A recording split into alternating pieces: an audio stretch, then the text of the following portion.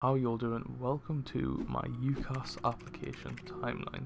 I'm going to go through the dates of all my offers and rejection and basically give you a guide on how long it took for each offer to come through. First of all, my UCAS application got sent to the school on the 10th of October and it was received by UCAS on the 12th, and that was to hit the deadline of 15th October. Now if you're applying for Cambridge, specifically natural sciences, you've got an entrance exam to do which is called the NSAA, Natural Sciences Admissions Assessment, and the deadline to enter for that is also 15th October, which I just thought I'd put into the timeline anyways. If you're applying to Cambridge, you also need to do something called the SAQ, which is a sort of extension on your personal statement. It gives Cambridge a little bit more info, such as why Cambridge specifically, and the deadline for that is the 22nd of October. Coincidentally, 22nd October is the same day that Newcastle University, just Newcastle, reached out to me to ask for my passport. I mean, I don't know why. Let's just get the email up. So it says, so that we can correctly determine your fee status, can you please provide a copy of your passport? I think UCAS thought I'm an illegal immigrant. Nah, I don't know what that's about, but still. 22nd October, Newcastle asked for my passport, and then 5 days later, on the 27th of October, Newcastle gave me an offer for ABB.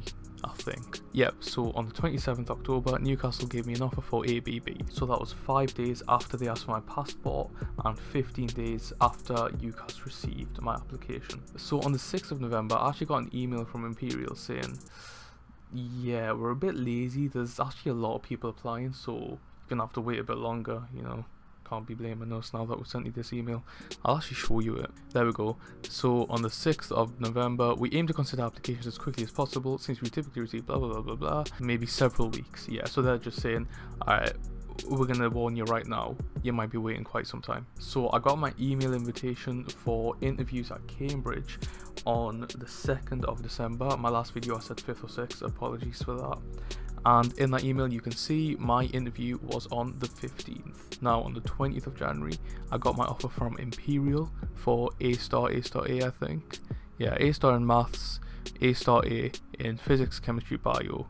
And then 25th January is when all Cambridge applicants are notified whether they were accepted and got an offer or rejected. So 25th January was a rejection. 26th January was an offer from King's.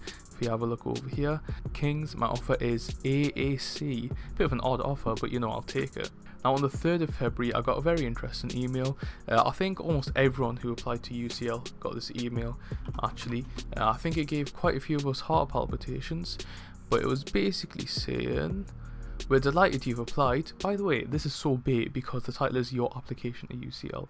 It's certainly got a lot of people going. Even greater number of applicants to study than anticipated. It's taken longer to review them all. Yeah, and they also basically said, just like Imperial, yeah, we're gonna take a lot longer. And then exactly a week later, on the 10th of February, I got my, ooh, that's the rejection. I got my offer from UCL for AAA, which is going to be my insurance. And actually, you know what, live on camera I'm going to firm my choices, because why not? I know I've got until June, but I'm just going to do it now.